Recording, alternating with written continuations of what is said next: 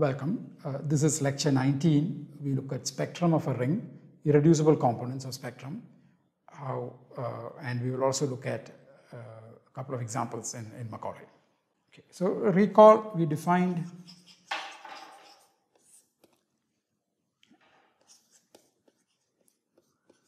the set of prime ideals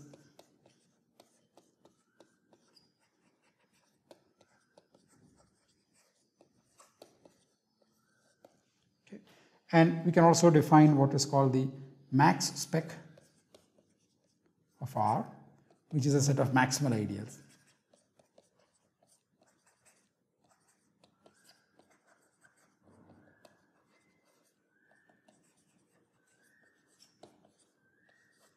Okay. And this is a subset of.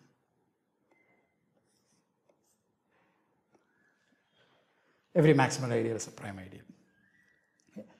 We would like to give a topology to spec R, and whenever we talk about a topology of max spec, we mean the induced subspace topology. So this is called Zariski topology on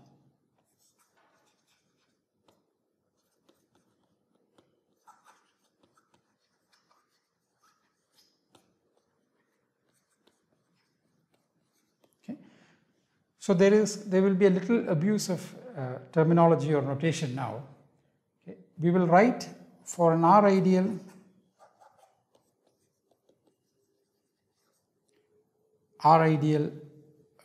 I, we will write V of I. So this is an arbitrary ring. Okay. It is not, the points don't look like points of Kn or anything. Okay. So this is not an over algebraically closed. No such restrictions on the ring, just a commutative ring. But we will still use the same notation to mean something which is slightly different. This is the prime ideals in R such that P contains I. In some sense, this definition is analogous to the definition of what we had VI in the case of polynomial ring over a field, which is that V of I would be the points at which elements of I vanish. Points correspond to maximal ideals in a way by Nussdal that we saw. So therefore, there it would just say, the description that we gave there or the definition that we gave there would be equivalent to saying V of I is the maximal ideals that contain I. But that's not exactly enough for us to work in this generality. So we need to define V of I to be the subset of spec R with this property, and we can get an induced subspace topology, or we can take V of I intersect max spec and then talk about max spec, restrict ourselves to the earlier situation. Okay, so we can define so this is just a definition. We define V of I to be this. So define the closed sets of the topology. Okay, so this is important. We are defining the closed sets now to be the subsets of the form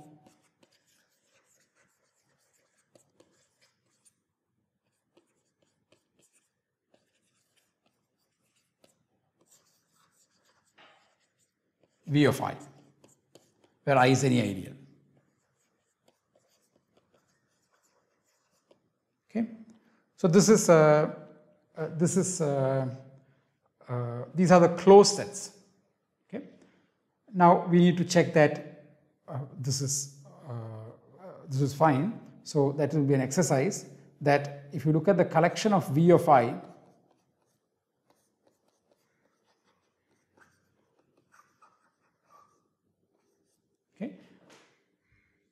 can be the closed sets of can satisfies the definition of a topology using closed sets.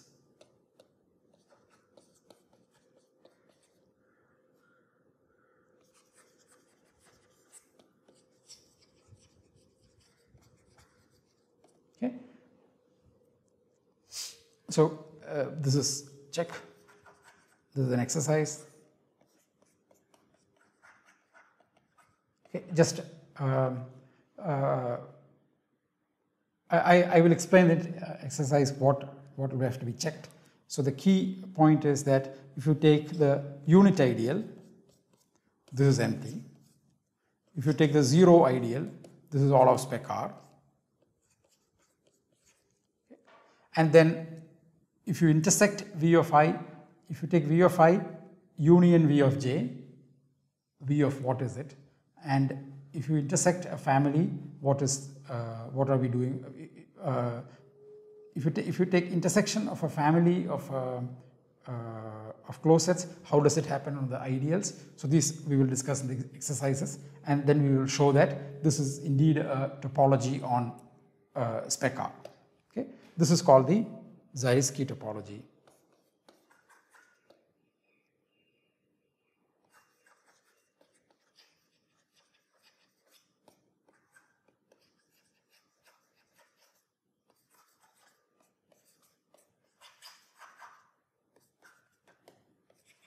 Topology on spec R. Okay. Now, one observation that we would like to make is that for I inside R, okay, the set Vi is same as the set spec of R mod I. So in other words, there is a map, therefore spec of R mod I injects into spec of R as a closed set. The image is a closed set of spec of R for every ideal I.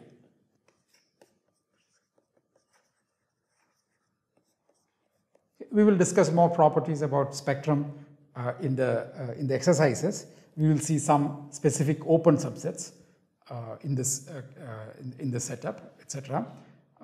Okay, so that I postpone to the exercise. What I want to do is to motivate the discussion towards studying primary decomposition and associative primes. So what we are trying to understand is the topology. In topology, for topological spaces, there is a notion called irreducibility. And the idea of primary decomposition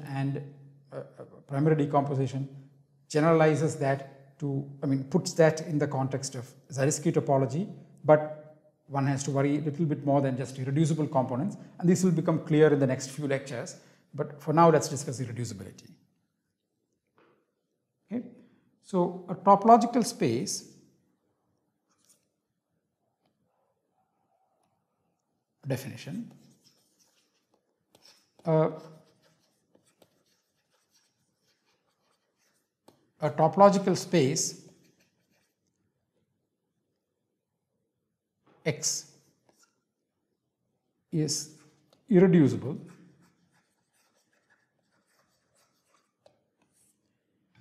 if it cannot be written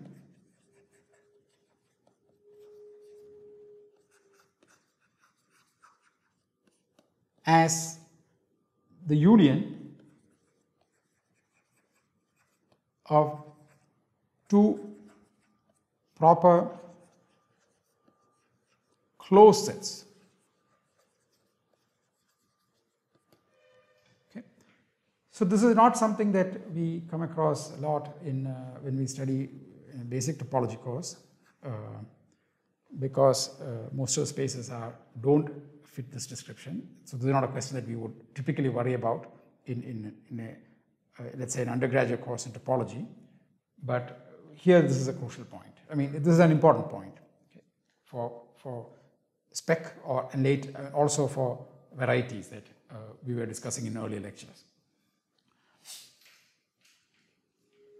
Okay, so now we would like to understand the following question. For what rings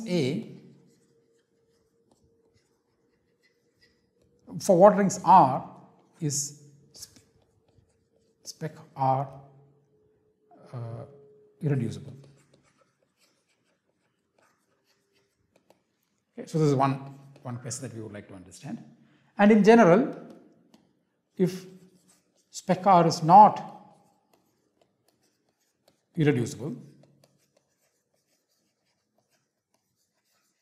okay, what are its irreducible components?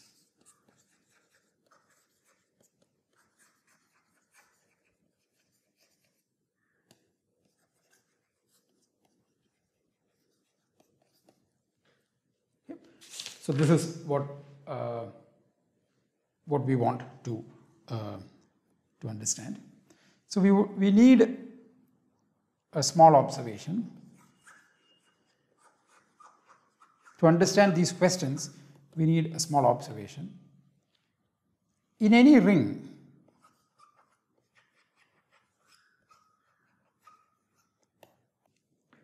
so we want a small observation here.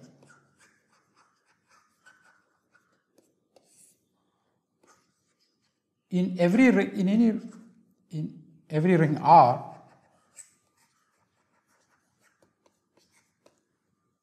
the set of primes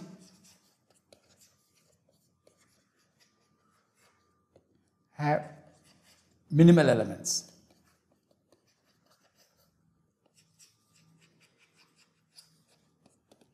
What does that mean? For every prime Q, so there, so that is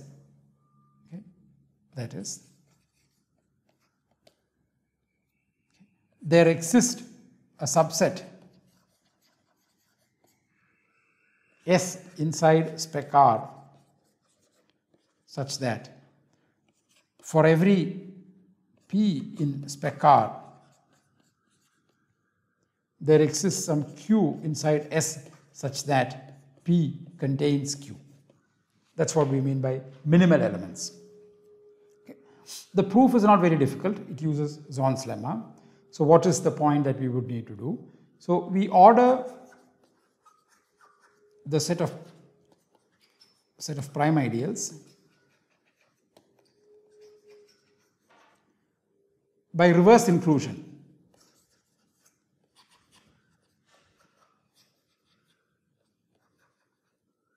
Okay. So we say that P is less than Q if P contains Q. Less than or equal to Q if P contains Q. Okay. So this is not the typical way we order, but this for the sake of this proof, let's order like this, and then observe that. So let's say that P1 less than or equal to P2 less than or equal to P3 less than or equal. This is a chain. So in other words, what does it mean? It means P1 contains P2 contains P3 and so on. So this less than or equal to symbol is containment in the other direction. Okay. Now intersect them. Okay. So we want to show that this is a prime. Okay. So let's A, B be inside intersection of Pi. A not inside intersection of Pi. Okay.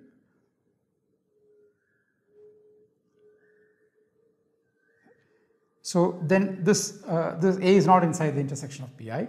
So this means that there exists some J such that A is not inside Pj. That's why. But this is a descending family. So this implies that A is not inside Pk for all k less than or equal to j, the same j here. Okay. So, but these are prime ideals. So now this implies that B is inside Pk for all k greater than or equal to j, and that means that B is in the intersection. It's a descending family. So once it is there in all but finitely many, it must be there in the intersection. So this is the proof of the claim and the proof that, okay, so this proves the claim.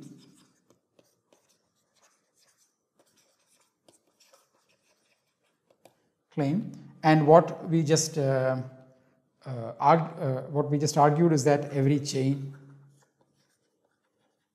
in this collection, in the post set that we are considering, has an upper bound. Therefore, by Zorn's lemma, there are maximal elements.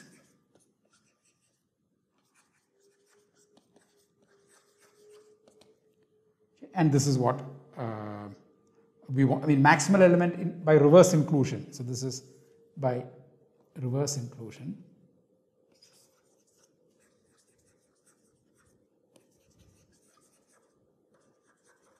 So which really means minimal elements.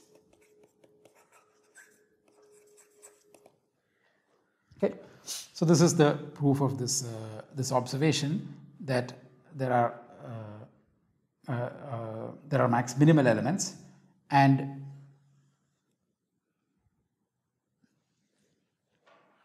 yeah. So now we can write the proposition.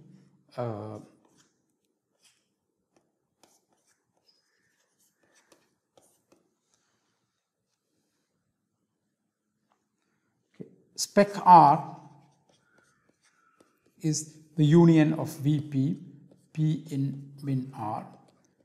So this is the notation for the minimal primes, the set of minimal primes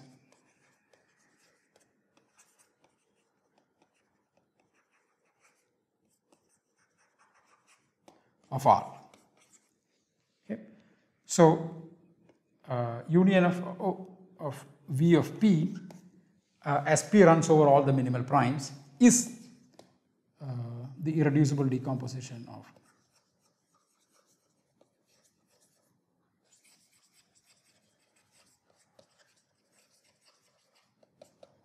of spec R. Okay. So we need to do one thing. Spec R is indeed the union, and that these are irreducible. That's what we would need to do. So proof. Let Q be inside spec R.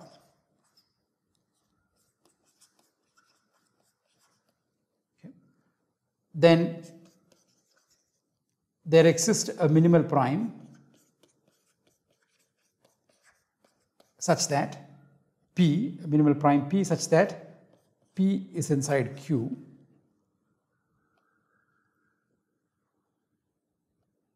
This implies that Q is inside VP, which proves that spec R is the union of VP as P inside min R. Okay, so this is the fact that it is a U. Notice that the right side, VP is inside spec R, so the union is always in the right side. What we need to prove is the other direction, which we prove like this. This is the proof. Okay, so we now need to show that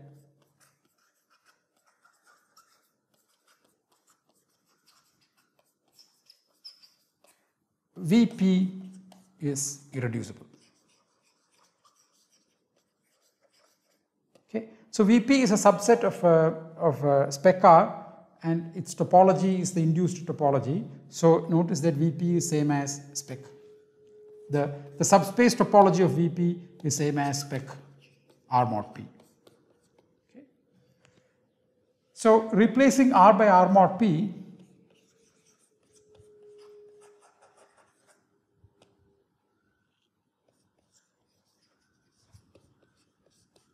okay, we want to show that, we assume that R is a domain, and we want to show that spec R is irreducible.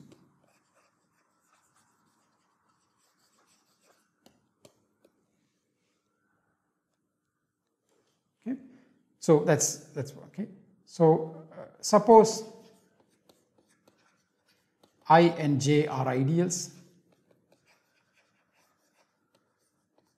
R such that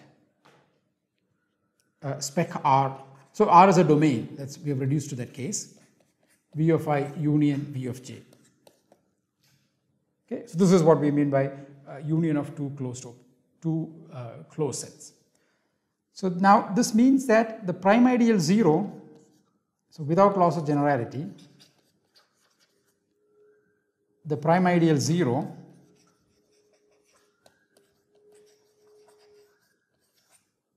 is in V of I. The prime ideal 0 is a point here. It must be in one of these subsets, so it must be in V of I.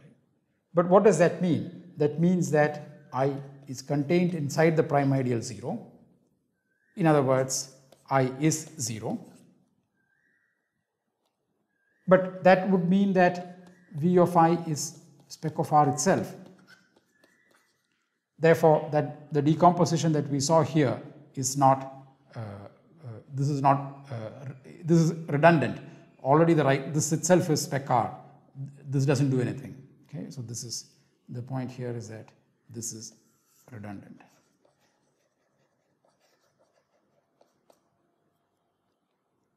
Okay, so this now means that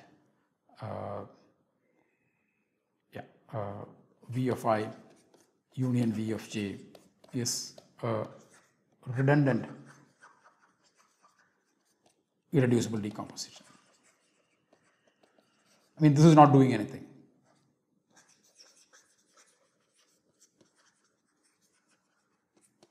Okay, of spec R. Okay, in other words, okay, so spec R is irreducible. Okay, so this is a brief discussion about irreducible components, and we will now try to see, and this is the point is that the spec R is the union of the V of P as P runs over the minimal primes. So we will try to take some, so we'll now do an example in Macaulay.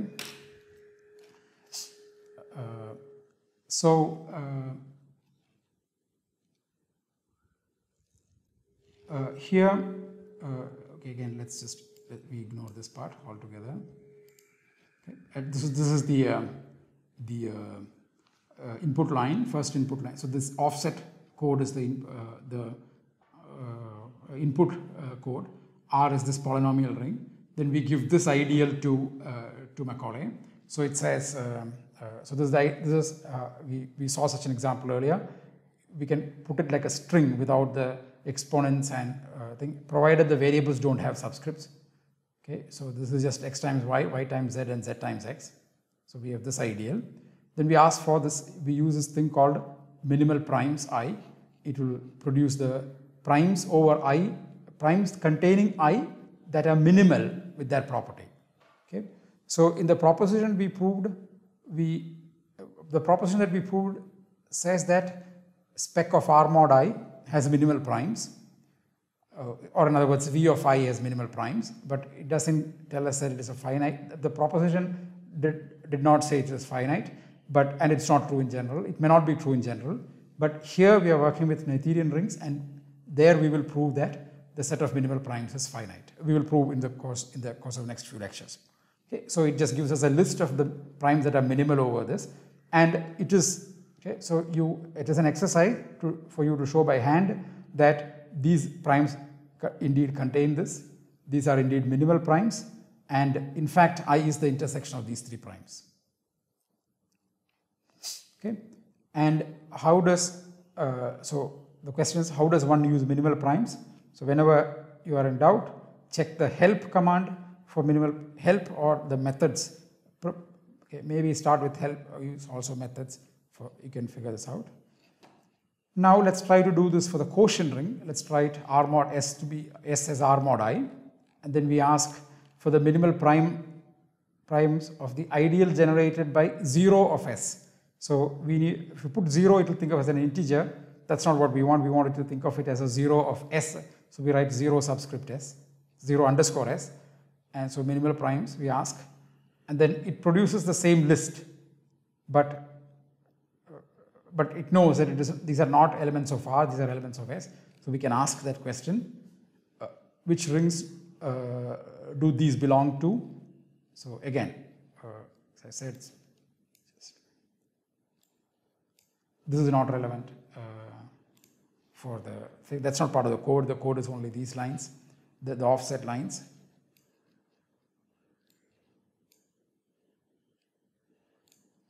Okay, and we get, so we run this command called OO is the previous output, which is this list. Now we've seen this command called select, which selects elements of a list according to whether it satisfies some true or false condition. So here, this is not, what this does is to apply this function to the elements of this list. So this is a function which takes some I to ring of I. So in this case, I is an ideal, and ring of an ideal tells you what is the ambient ring in which that ideal is defined.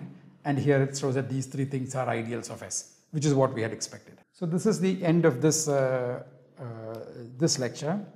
And in the next few lectures, we will look more at the idea of associated primes and primary decomposition.